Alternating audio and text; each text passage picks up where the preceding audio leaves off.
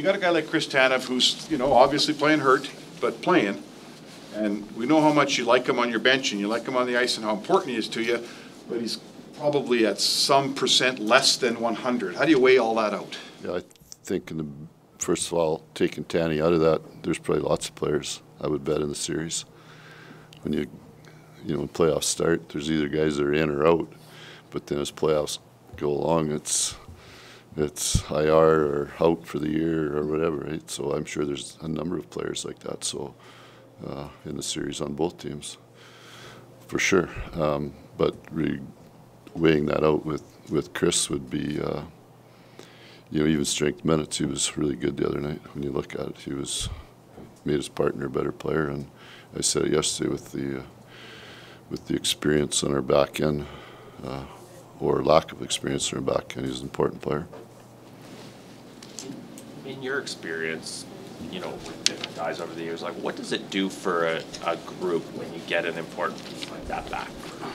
That's exactly what it is. It just gives you some composure in because the games aren't always where one team rides the momentum the whole game. There's momentum shifts, lots of momentum shifts during the game. So anytime you can have that on the ice, it's important.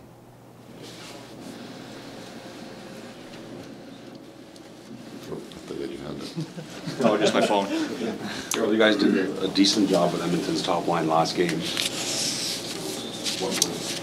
What worked in that game in terms of limiting some of their chances? I think just our puck management's a little better.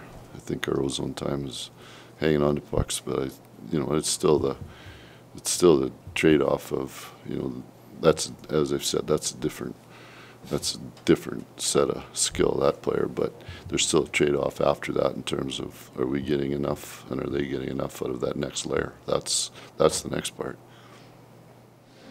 Look for on the morning of an elimination game, what do you need to see out of your group just in terms of mindset?